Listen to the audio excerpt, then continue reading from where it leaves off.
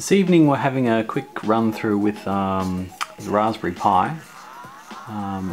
We're going to be trying to get it to work as an FTP server.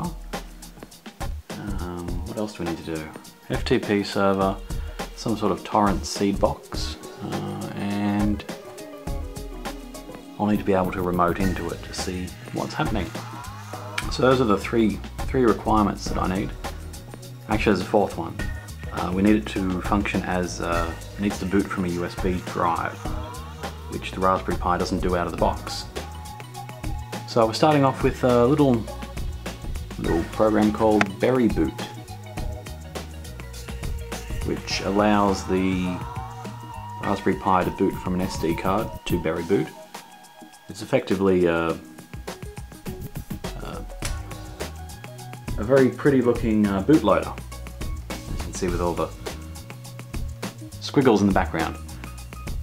So we'll be doing that first, and once that downloads we should be able to boot. We're just going with Wheezy on this one. Keep it nice and simple, plus it's got good support. So while that's downloading, I'm going to make a plan on what comes next. And once it's downloaded, it'll appear right there. Now I've only got a mouse connected because I couldn't find a keyboard, so here's hoping we don't need one.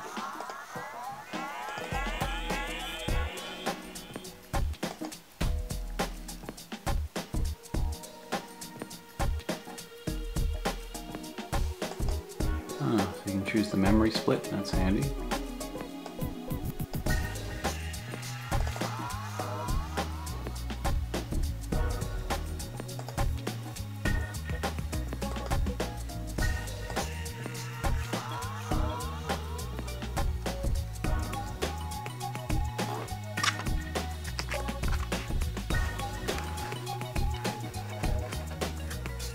There's the boot menu.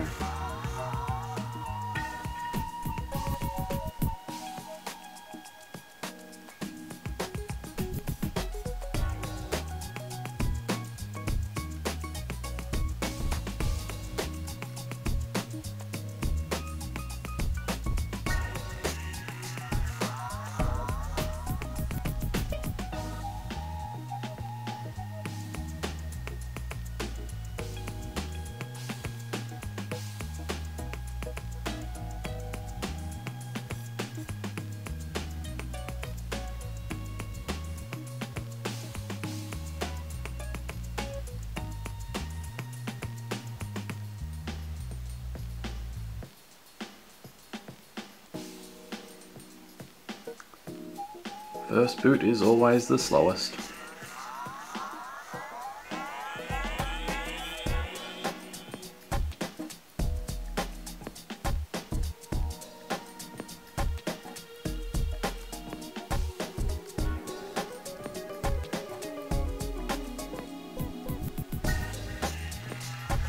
Here we are.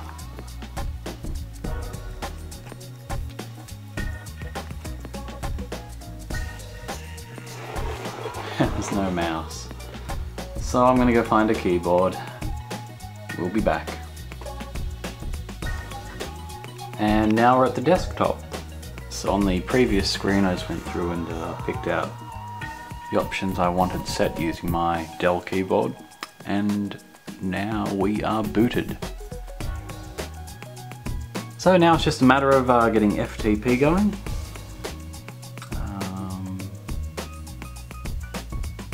FTP, some sort of VNC thing, and what was the other thing I needed? I've got them written down somewhere. I'll just go have a look at the list. Next part for me was to set my IP address to static. Give it a nice easy address on the network to remember.